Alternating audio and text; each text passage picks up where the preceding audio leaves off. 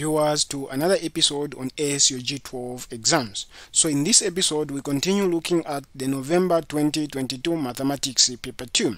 So in the first two episodes we covered question 1 and question 2 respectively. So this episode focuses on question 3. So let us move straight to question 3. So question A3, simplify 2x plus 14 over 2x squared minus 98. So for now, let me zoom in question A, then later on we'll focus on question B, which is from geometric progression. So when you look at question A, what you notice in this case, the question requires us to simplify. So when the question says simplify, what it's saying is make it simple, meaning there is a simpler way you can express something. So words like simplify, evaluate, complete, they mean the same thing. That's what you need to bear in mind. So by simplifying, we want to make it a much more simple. So for us to make it much more simple, we need to look at what is common. So if you notice from here, just from the top, you notice that we have a 2 here, which can go into 14. So I'll factor out a 2 here. So 2 into 2x will remain with x, then plus 2 into 14 is 7. So this is another way of expressing the numerator. When you look at the denominator, I have a 2 here and 98 here. 2 can go into 98 without leaving a remainder, so I can factor out a 2 there. Then I'm going to have 2 into 2x squared, I'm going to remain with x squared. Then 2 into negative 98, I'm going to remain with negative 49. Then at this point, next I notice that these 2 and these 2 can cancel out. Then I'm going to remain with x plus 7 over x squared minus 49. So if I look at the denominator, I will notice that this is nothing but a quadratic equation, which is in this form: ax squared, then plus bx, then plus c equals to 0. It's the same thing, except that here this is nothing. So this part is what we have. So what we have in this case, we have 1x squared, then plus 0x, then minus 49, like that. So c is nothing but negative 49. That's what we get. Then a is 1, then bx is 0. So what we have in this case, we have a case where a is equal to 1, then b equals 0, then c equals negative 49. So once b is equal to 0, what it means, we are looking for the perfect square. So there are two numbers in such a way that when we multiply them, they'll give us negative 49. Then when you add them, they will cancel each other such that we get a 0. So we need to look at what is the square root of 49. The square root of 49 is 7. 7 times 7 is 49. Now, because when we add those square roots, we are getting a 0. It means one should be positive, one should be a negative.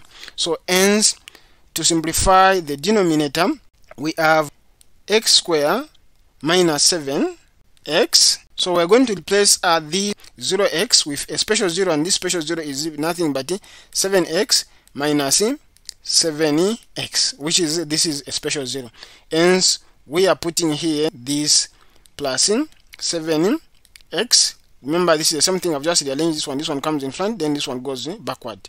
Then minus 49. However you arrange it, it doesn't matter. Then this is a quadratic equation that we can simplify. So what you notice here in this case, you group this as that, then you also group this one as that. Then once you do that, we can factor out x, and x is common here. So we are going to end up with x out, then x into x squared is x, then x into negative 7x is negative 7. Then we have plus here. So 7 out, 7 into 7x is x, then 7 into negative 49 is negative 7. So what you notice in this case is these should be the same. If they're different, you've made a mistake. Then we take out what is common. This is common and this is common. Then what you notice in this case, this can be written as x minus 7. We factor it out because it's common and it's common. Then into this whole thing, we remain with x. Then this whole thing, this into this whole thing is just plus 7. So this one is what we replace here. then this now becomes x plus 7 over this, which is equal to 0, is the same as that, equals now x minus 7, then multiplied by x plus 7. Then from there you notice that these are common, they will cancel. Then here we have a 1, then we end up with a 1 over x minus 7 as the answer. 1 over x minus 7 as our answer. So basically this is how you answer this question to get the full 2 marks. Question B of 3. Given that the third and the sixth terms of a geometric progression are 3 over 4 and 3 over 32 respectively, find the Roman numeral 1 first term and the common ratio. So when you look at this one, we've been given the third term and the sixth term to be this one and that one respectively. Then the question is requiring us to find the first term and the common ratio. When we look at the geometric progression, the general formula is given by Tn equals to a multiplied by r to the power n minus 1. So that's Tn subscript. So when we look at the question is asking us to find a and r, given that this n is given to us, we have the third and the sixth term, then this one is given to us, which is this one and this one respectively. So basically this is a simultaneous equation. So what we do is, let us substitute there to form two equations, then we solve them simultaneously. So we have the third term to be this one, which is 3 over 4 equals a multiplied by r to the power n. What is n in this case? Third term, so it will be 3 minus 1. So simplifying this, we have 3 over 4 equals a multiplied by r to the power 2. Then simplifying this one, we cross multiply, we are going to have 3 equals 4a multiplied by r to the power 2. So this is equation 1. Then we do the same for the second information that we've been given, which is the sixth term. In this case, let me use a different color. So we have 3 over 32 equals a, then r to the power 6 minus 1. Then this is equal to 3 over 32 equals a r to the power 5. Then we cross multiply. Then we're going to end up with 3 equals 32 a r to the power 5. This is the second equation. So now what you need to do is, like I said, you need to solve this equation simultaneously. So what you do is, you notice that this is equal to 3. So this is a 3 here and this is a 3. So meaning this one and this one are equal.